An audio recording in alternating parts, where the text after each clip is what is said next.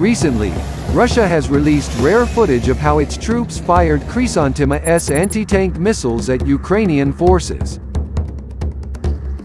The latest video reportedly showed Russian 9 Kelvin's 123 Khrizantema S missile system destroying a surveillance camera mounted on a water tower towards Mykolaiv. Previously, the Khrizantema S, deployed on the chassis of BMP-3 infantry fighting vehicle, was in action somewhere in Kherson region. Although these combat vehicles are made in very small numbers, they are a nightmare for Ukrainian forces.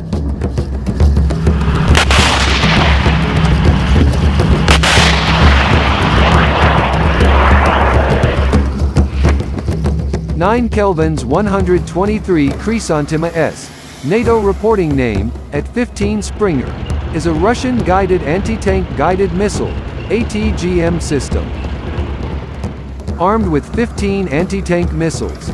This is a tank destroyer using anti-tank guided missiles, specially designed for tactical situations demanding anti-tank warfare.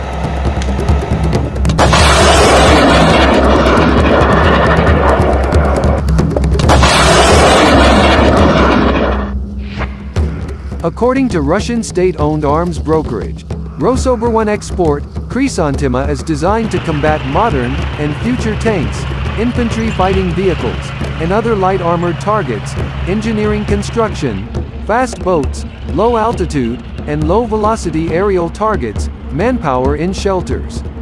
Khrizantema S is able to work in the open, day and night, in any weather, in dusty and smoky air. The system entered service with Russian armed forces in 2005.